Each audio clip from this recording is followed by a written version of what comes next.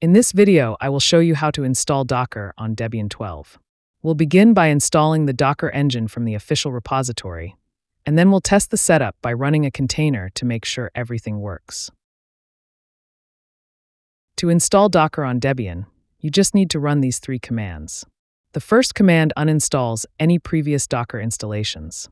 The next 2 commands download the installation script from docker.com and install the Docker engine on your computer.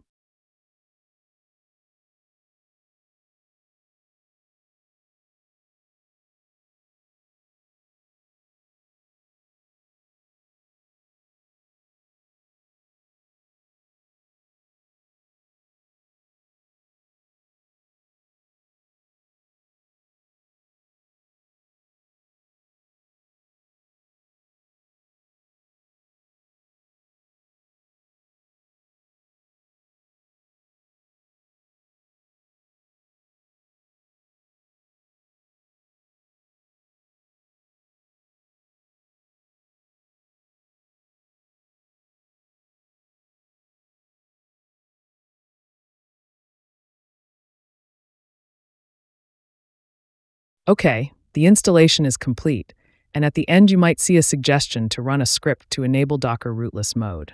What this does is set up Docker to run without root privileges, which can improve security in certain cases. But for now, we don't need to worry about it. It is something you can always do later if needed. Now that Docker is installed, let's verify the installation by checking the Docker version.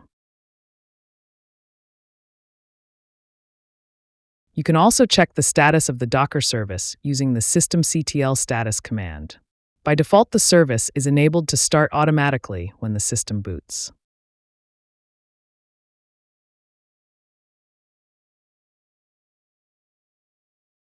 There's one more thing you should do before running containers. That is to configure the Docker command to run without sudo. Right now we have to use sudo every time we run a Docker command, which isn't very convenient.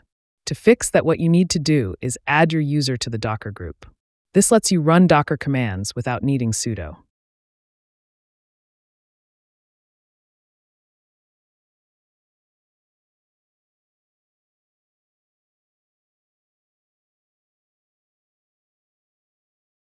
After adding the user to the Docker group, the change won't take effect right away.